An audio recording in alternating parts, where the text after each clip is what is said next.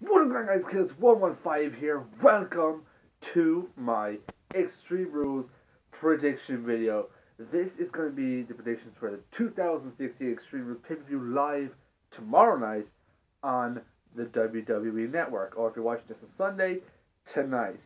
But this is another one of personally my favorite WWE pay-per-views simply because it's the only time really kind of where every match is, some type of stipulation around it. Maybe a steel cage, Hell in a Cell, Extreme Rules match, Falls Count Anywhere, anything like that. It is that type of pay-per-view. It is so fun to watch every single year.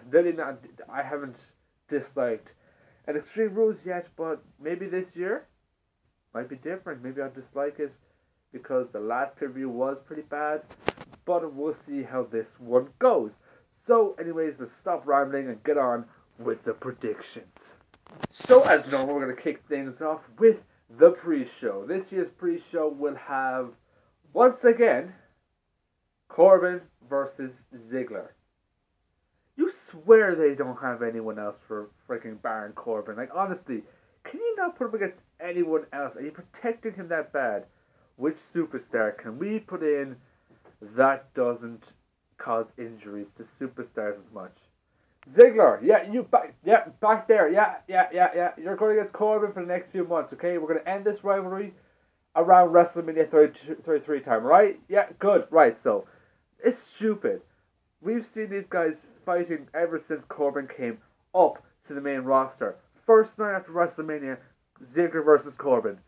Second week, I'm pretty sure it was there sometime, or maybe Ziggler attacked him or something like that. But the last pay-per-view, it was Ziggler versus Corbin, and I believe Ziggler got the win. This time, Corbin's getting the win. He needs it. Ziggler doesn't need this at all. I mean, it is just stupid the fact that they're even putting Ziggler over Corbin. Corbin needs to win. Corbin deserves to win. He will win. Put your money on it.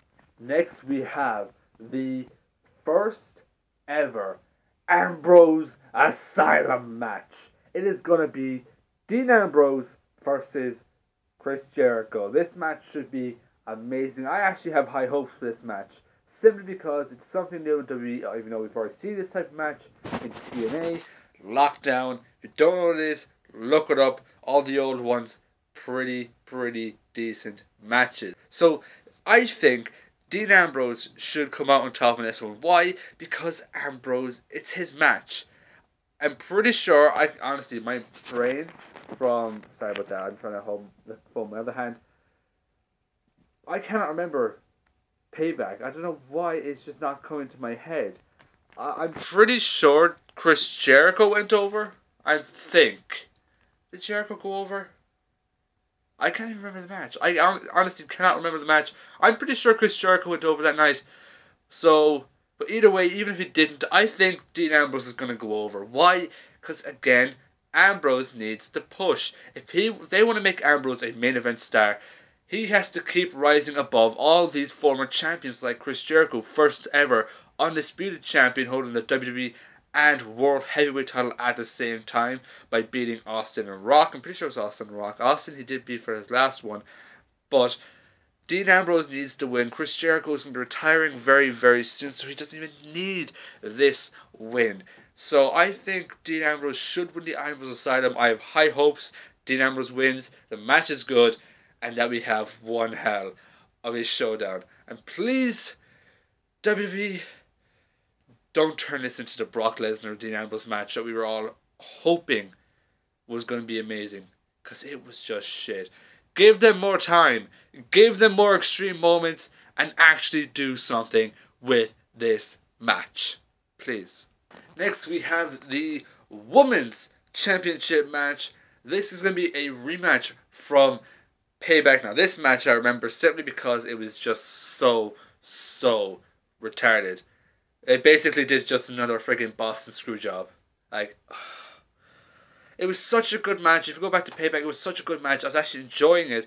And then they just had, Charlotte's got her. And I think it was just like the figure four or whatever, the sharpshooter, whatever it was. And then referee Charles Robinson, ring the bell. And it was just stupid. But this time we have Charlotte versus Natalya with a twist. There will be no Ric Flair. If Ric Flair gets involved, Charlotte will lose the title. There's not much of an extreme plot to it, but they don't really do extreme matches with divas anyways. I think they should, like, especially for this pay-per-view, but they don't really do that anyways. So if Ric Flair shows up at the friggin' match, Charlotte will lose the title. The title will go to Natalya. Who am I putting money on? Charlotte. Why? I don't think she's going to lose the title. I think she'll lose the title at SummerSlam to Sasha Banks. It's gonna happen. It's gotta happen. I do think Natalya, no matter what, she deserves to be the women's champion. She deserved to be Divas champion for a long time, but WWE just didn't give it to her. So now I think that I don't see her actually winning the title, even though it's coming up. I think this will be the moment where Charlotte finally, pushes Flair away, goes off on her own, turns on her dad, and then goes on to SummerSlam to face Sasha Banks. My win is on Charlotte to win this one. Up next is the Fatal 4-Way match for the Intercontinental title. This one was a bit of a weird one because the way they booked it, like the way they started it off. So at Payback we had Owens versus Zayn. Owens came over, but not the way I thought he would. I thought both of them would get counted out, and at this pay-per-view we would have Last Man Standing. That didn't happen. No, Owens came over clean. Did a little promo afterwards saying, everything with Zayn is done. He's done. Doesn't want Sami Zayn again. Sat down. He said, I'm going back for the Intercontinental title. I'm focusing on that. Then we had the Intercontinental title match. Cesaro was doing amazing. About to win. Sami Zayn comes out. Attacks Kevin Owens, who's sitting at ringside. And then all hell breaks loose. Cesaro's about to win. Referee's distracted. Miz wins. We get a Fatal 4-Way match. Who's going to win this one? I want either Cesaro or Sami Zayn. Because they're the only two I think really need it at this moment. I have a feeling they might give it to Kevin Owens for the Sami Zayn Kevin Owens storyline. But I really think Cesaro deserves it. I more want Cesaro to win. So we're going to go with Cesaro. I want Cesaro to win simply because he deserves it. He needs it for that big push again that he lost when he basically got injured. Because he was in a huge storyline with Kevin Owens, got injured, and I don't think at the time he wasn't in the storyline with Kevin Owens, actually one with Stardust. But the Kevin Owens storyline was so good, it was going so well, and it was obviously one of their their best times, basically.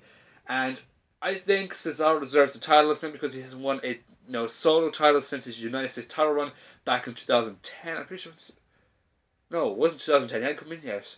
It's like 2012. It's late 2012, early 2013. I'm going to go with one of those. I can't remember. But either way, the United States title was his last solo title win.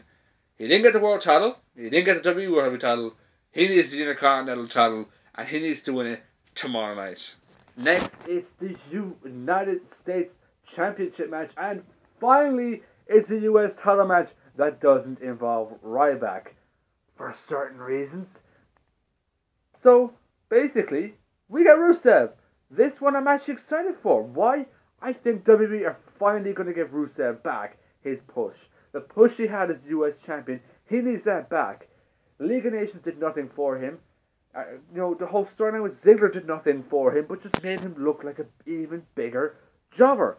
He needs this US title just to get back his, unstoppable reign. So I'm going to pick Rusev to win this one simply because I want him to win. I want Ruru to win this match. Take the US title. Maybe go back into his storyline with John Cena. John Cena is returning May 30th. So that's I'm pretty sure that's 2 weeks. Monday week, John Cena returns. And Seth Rollins is set to return, all that. All the guys that are pretty much injured are set to return, excluding Tyson Kidd and all the guys that recently got injured. But they're all set to return. Orton, Cena, Seth, and there's another one. Orton, Cena, Seth. No, Cesaro returns. Never mind. So they're all set to return. John Cena and Rusev will be another amazing storyline. And hopefully this time doesn't bury him. But Rusev to win. Sorry for that rant. Rusev to win. Up next is the Extreme Rules Tag Team Tornado Tag Team match. I'm pretty sure it's Extreme Rules. It should be. Because so far, none of these matches have extreme predictions. They have no extreme, match types yet. So, but this match is going to be the Club. It's going to be the Club versus the Usos. Luke Gallows, Carl Anderson versus Jimmy and Jay. Now, what I would have done for this is the winning team actually gets to go into their, into the corner of Roman Reigns or AJ Styles. That's what I would have done. So if the Usos win, they can go to Roman's corner. If the Club win, they go into AJ's corner. So that's what I would have done. But this match, literally, I couldn't give a rat's ass about. So I'm just going to go with the Club because why not? Bullet Club for life. And as always, we have our main event. It is for the WWE World Heavyweight title. I mean, yes, I know, once again, not the right World Heavyweight title. Just go with it. We've been going with it for a while now. It is going to be, once again, a rematch from Payback. It is going to be AJ Styles versus Roman Reigns in the Extreme Rules. Now, this one is a little tough. If you go back and you watch my Payback predictions, I predicted that the Club turned on AJ. Didn't happen. I'm basically going to go with that again. The Club are going to turn on AJ. It has to happen. Finn Balor is going to come up at some point. He has to take control. AJ's not a leader. AJ's not a follower. He's a leader. He's not made to be following people's orders. He's meant to, give orders.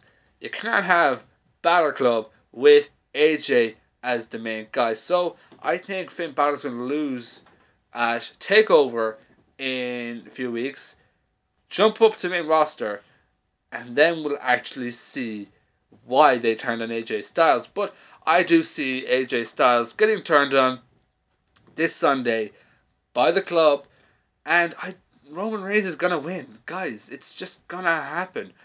SummerSlam, Shield, triple threat. I wanted it at Mania, didn't get it. Wanted it at the Rumble, didn't get it. Wanted it at this year's Mania, didn't get it. So, has to happen at SummerSlam. Come on, WWE, but you just fucking book the Shield triple threat. Reigns retains, Reigns wins. God damn it, WWE, stop shoving him down our throats. That is going to do it for this prediction video. If you have any predictions that you want to tell me, down in the comment section below, let me know who you are rooting for tomorrow night. Extreme Rules on the WWE Network. I honestly cannot wait. It's going to be an amazing, amazing pay-per-view. Hopefully, all my predictions come true. Only once have I ever gotten all my predictions correct, and I'm pretty sure that was at SummerSlam last year. Anyways, guys, if you did enjoy, leave a like, hit the subscribe button, subscribe to our channel and this series. Guys, I've been Kills105, and I'll talk to you all later. I saw it.